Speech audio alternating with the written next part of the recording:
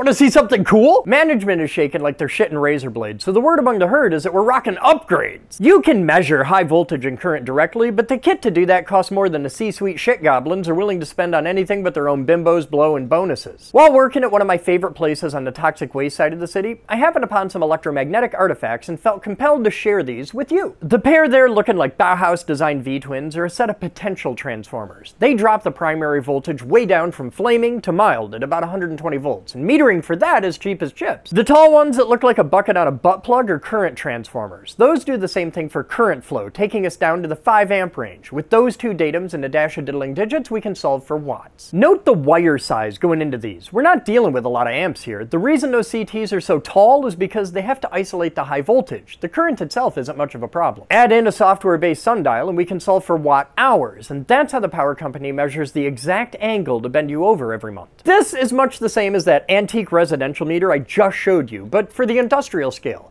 This measures the power for this whole little substation. It used to be for the factory there, and that's more energy than the average suburban neighborhood. A few coils of wire in the right arrangement with a twist of math can perform miracles. These have been working here non-stop for longer than I've been dating your mom. Look at the design of those. They're new enough to be polymer, but old enough to have a Danger Will Robinson vibe, and that's pretty cool.